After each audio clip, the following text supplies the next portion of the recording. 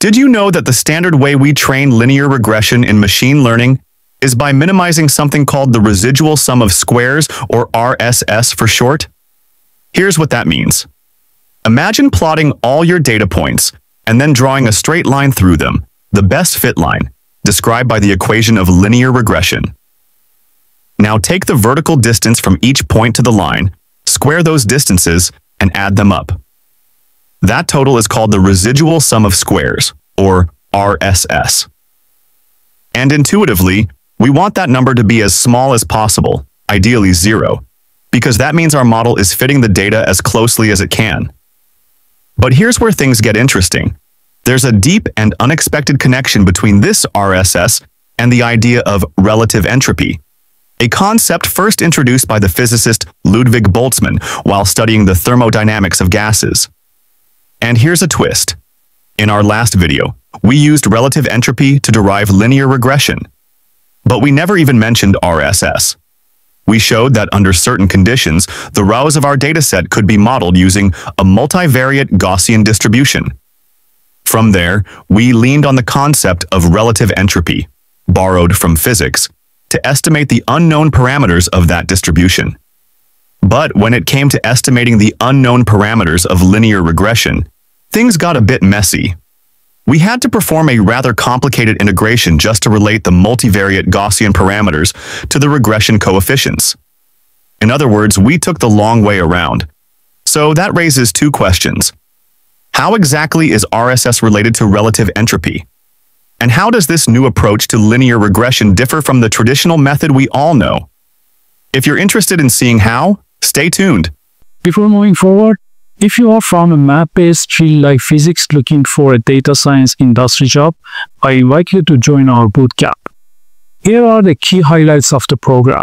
Most importantly, it's free if no job is landed. Also, there will be weekly, live, expert-led, hands-on project-solving sessions. In episode 1 of this video series, we explored the idea that the rows of any dataset can be understood as samples drawn from a probability distribution.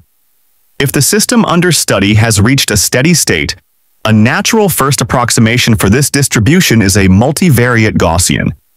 This Gaussian distribution says that the probability of a data point is proportional to an exponential function whose exponent involves the distance between that point and the mean, scaled by the inverse of the covariance matrix. The mean vector and covariance matrix are the unknown parameters we need to estimate. In supervised machine learning, our goal is to predict one particular column, typically denoted y, based on the remaining columns, which we denote collectively as x. This leads us to the conditional probability of y given x, which is just the joint probability of x and y divided by the total probability over all possible y values. From this, we compute the expected value of y, which becomes our prediction, denoted by y hat. That means we average all possible values of y weighted by their probability, and this gives us a linear expression. An intercept term, beta naught, plus a weighted sum of the features x, with weights given by beta. This final expression is just the equation for linear regression. Interestingly, the beta parameters here can be derived from the mean and covariance matrix of the Gaussian distribution, though those themselves still need to be estimated. In episode 2, we introduced relative entropy, a concept developed by Ludwig Boltzmann in statistical physics, to estimate these unknowns. Relative entropy, also known as the Kullback-Leibler divergence, quantifies the information loss when we approximate the true distribution of the data with our model. By minimizing this divergence, we found estimates for the mean and covariance matrix. From there, we derived the regression coefficients in terms of these parameters by evaluating the integral of the expected value of y explicitly. In particular, the intercept beta naught is the average of the y values minus beta times the average of x. And the components of the beta vector can be written in terms of elements of the inverse covariance matrix and the differences between each feature and its mean. However, this approach is mathematically involved and not the most practical. Instead, we can directly apply the idea of relative entropy to the conditional distribution of y given x. This allows us to measure how well our model for predicting UI matches the true but unknown conditional probability. The Kullback-Leibler divergence is defined as the integral of the true distribution times the log of the ratio between the true distribution and our model distribution. To model this conditional probability, we again start from the multivariate Gaussian and simplify. It turns out that the conditional distribution of y given x is itself a one-dimensional Gaussian, a bell curve centered at y hat with a variance sigma squared that comes from the last element of the covariance matrix. To proceed, we first expand the KL divergence. It becomes two terms. One is the entropy of the true distribution, and the second is the expected log likelihood under our model. Since the first term doesn't depend on the model parameters, we focus on maximizing the second. That means we want to maximize the average log of the model probability evaluated at the true y values. To make this practical, we estimate the true distribution from our dataset by using delta functions centered at each data point. When substituted into the integral, the delta functions turn the expression into a sum over the log of our model's predicted probabilities at each observed I value. This gives us the log likelihood function. After dropping constants, we're left with the sum of log probabilities from our model. If we now plug in the Gaussian form of the model, we get a log likelihood that includes two terms. One that involves the sum of squared errors between the observed y values and our predicted values, and another constant term. Only the first term depends on the beta parameters. So, maximizing the log likelihood is the same as minimizing the sum of squared differences between predicted and actual values. This quantity is known as the residual sum of squares, or RSS.